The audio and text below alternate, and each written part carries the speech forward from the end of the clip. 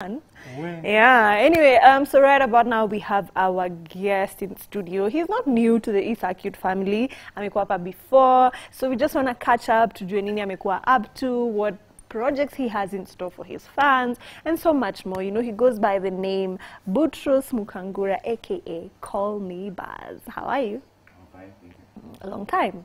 Yeah. Umekuaje? Niko poa. Just been busy a bit. I haven't done like some tracks for a while. I was working on my album, but yeah, now I'm back and I'm doing some drops sasa. Kwani umesikia baridi sana? Afili hujachangamka. Kamvua kamekushtua kidogo. On a Saturday morning. Yeah, it's life. It's Nairobi. The weather is crazy, but yeah. All right. So so you have said that you were working on your album. So tell us a bit about that. Okay, my album, I've worked on it for like 6 months, 6-7 months tops. It's called... That's a long time. Yeah, this is actually one of my craziest projects I've ever done. I never take this long to do a project. Yeah. But this one I just decided, let me just sit and just meditate on it for a while, because I know what I want from the project. Yeah. Because I was looking... my sound is like an international sound, so before you bring it to life, you have to really put your mind to it. You have to really, just don't make music to make music. You have to sit down and just take your time in a way away from the world and just create. When you say one of the craziest projects you've done, what do you mean? Okay, before I've done an album before, it took me like a month to do. An album, a month? An album, yeah. So like writing for me, it's never an issue, doing music, because I can write a song in minutes and just drop it. But for the album, I thought I want it like, I want my fans to resonate with me, like to know me more. Like that's what it's called, Look at My Life. Oh, that is the meaning of L-A-M-L. L-A-M-L, yeah. What does this mean?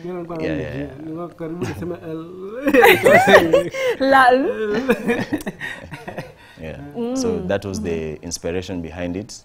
I wanted like people to see as much as, you know, like when you see someone, you have a lot of perspective from it, but you don't know the person. Yeah. So for an artist, I feel like there's a lot of assumption behind me before people know you.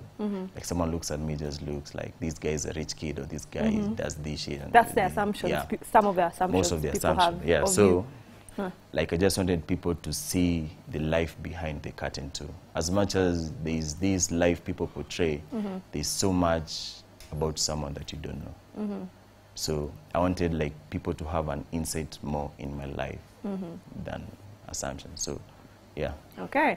So how many tracks does the album have so far, the ones that you have done? I've recorded more, like I have a lot of songs in the vaults.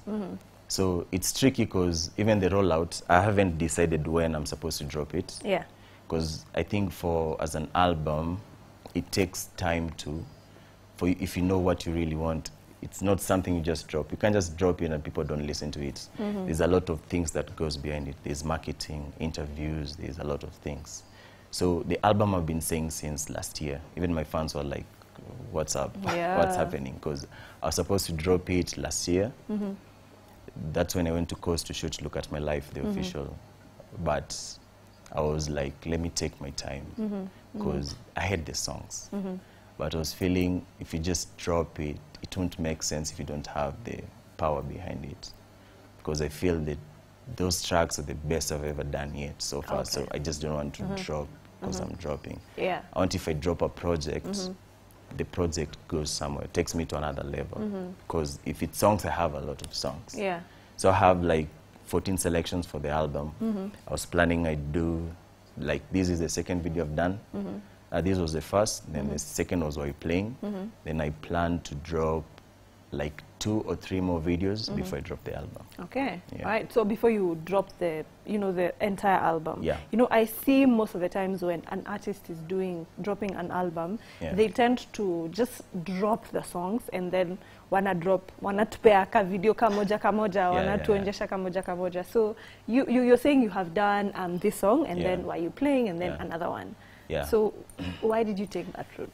I took that route because, as I said, I'm an independent artist. Like I do everything myself. So recording, the recording process, the audio, mixing, mastering. It's, you know, people just think we just go to the studio, record, and the track is out. Yeah. But that's not the process. There's the writing process, there's the recording process. After you've recorded, there's mixing, there's mastering. Before it's complete, it's just another process. So as for me, I thought, you know, like even you can be a big artist and you drop a project and people don't listen to it, because not everyone will go and listen to 14 songs. People will get bored. Yeah. It doesn't matter how good you are. It doesn't really matter, because people have like a short span of attention. People listen to track 1, 2, 3 and be like, nah, I'm done with this. Doesn't matter if it's good. Yeah. You know? So like if you're doing a project and you're dropping 14 songs, you have to like put a lot of money into it for a lot of people to listen to it. And for as an independent artist, it's kind of challenging because all the expenses is on you. On you, yeah. Yeah, because you know, as an artist, you have to have the look, you have to have everything. It's a package deal. If I came here looking differently, someone would take me serious and be like, I'm not investing in my art. Yeah.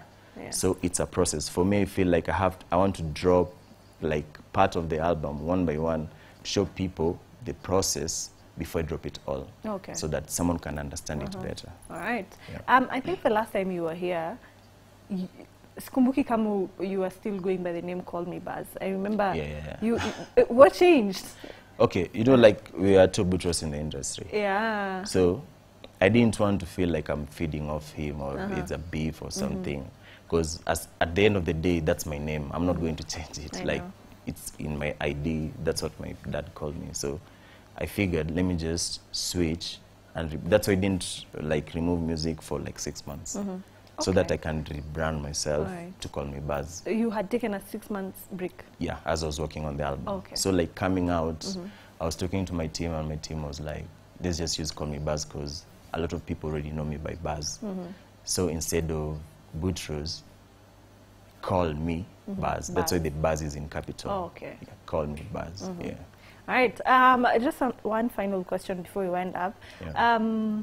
Your style of music is, you know, drill, rap, nini, and right now the industry is vibing to more urban tone music. Is that something you have incorporated in your album, or is that something you're planning to incorporate in the album? Okay, I've never thought about it like that. I can't lie to you.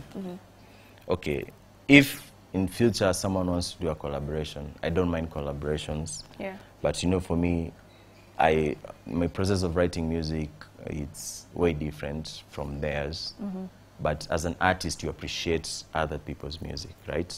Like, if someone can commercialize music in a certain way, that person, you have to give him respect, his or her respect. Yeah. So I don't mind doing collaboration as long as we do something that is unique.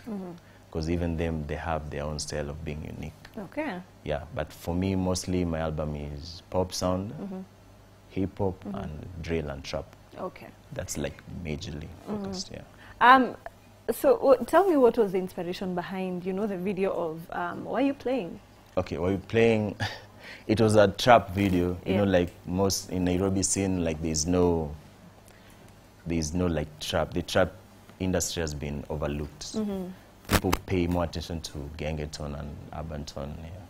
So I just wanted to show like Nairobi and the world that we exist.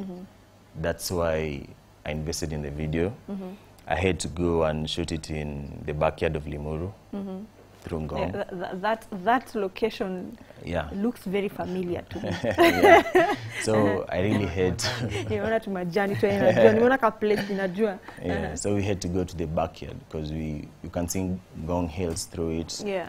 So we had to bring the trap vibe to Nairobi properly so that people can stop overlooking trap music. Because people listen to Migos and the rest, why not us? Yeah, so I wanted to introduce the trap music properly to Nairobi. Yeah. So when are your fans expecting the rest of the songs to drop in the album? Or maybe you can even start by telling us which is the next song you plan to drop. Okay, for I have already shot some videos. I'm still debating which one to drop because there's a song called All the Way. I've shot with my friends. Then there's one called Picasso. So I'm debating which one to drop first because all the videos are fire. Yeah. So I'm still thinking, because my birthday is supposed to be end month, April 30th. Ooh, so Taurus season. So I was like, maybe I drop either after my birthday or during. But I was thinking after, because during my birthday, obviously, I'll be out. Yeah. So maybe I'll incorporate more footage even, because I don't like crashing my videos. I prefer my videos to be top notch. So I was thinking maybe after I can add more scenes for my birthday in one of the videos, then I drop another video. So probably they'll expect another song maybe April, May. Let's say May, another song on May. Yeah. All right. So maybe you can share with, you know, our fans who have seen you for the first time where they can find your music. Yeah. And on social media as well. Okay. My social media is callmeBARS. Oh, my social media. Hi. My social media is callmeBARS_. That is small letters for Instagram. And when you click on my Instagram, there's a link tree. It'll take you everywhere.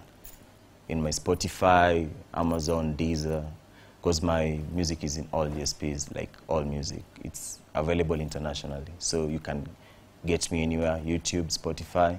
So when you click on my link tree on my Instagram, you'll find me everywhere. YouTube is callmeBARS is capital. Yeah, and Twitter the same. Yeah, any shout-outs? Okay, I'd like to shout out the producer, Steve Kenya, shout out to you, who made the beats. Shout out to Kerop Music, he helped me with the production process. Shout out to Simara for shooting the video. Shout out to my family for coming, my sisters, sister Ann Snyder. Shout out to my dad and mom, wherever they are. Yeah, and shout out to my fans for holding me down through the process. I know the journey is long. I always take a long time to remove music, but as long as I remove quality music, I think that's what matters most. Yeah. Yeah. All right. Thank you so much for coming through. We do appreciate your time, and we are looking forward to seeing you here again. Yeah. And looking forward to the album dropping Pole Pole. Yeah, and happy birthday in advance. Thank you. Yeah. So I think you'll do a performance of Why You Playing. Yeah. And let's take a look at it, and remember to go subscribe to his channel and show him love and support on his socials as well. Yeah.